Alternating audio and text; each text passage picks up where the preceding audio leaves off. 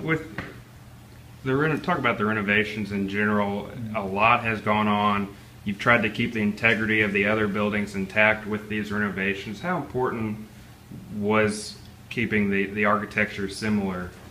We were very careful in how we designed this so that the new buildings blend in very well with the older buildings as far as the architectural set. In fact, visitors that haven't been to the campus before are very challenged to discover the new ones versus the old ones. And so it's a beautiful campus. We didn't want to mess it up, and we're really proud of the way it's turned out.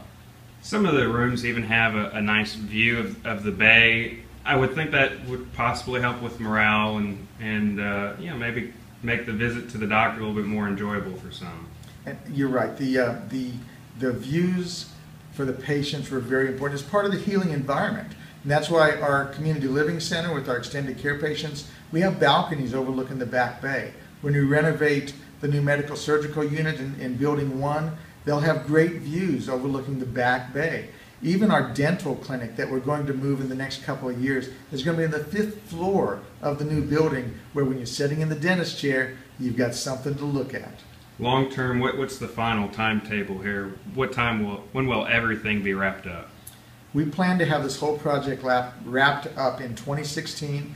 We've got several projects going. We've got just a couple more to start. And so 2016, we're going to pack up the toolbox, and that'll be that.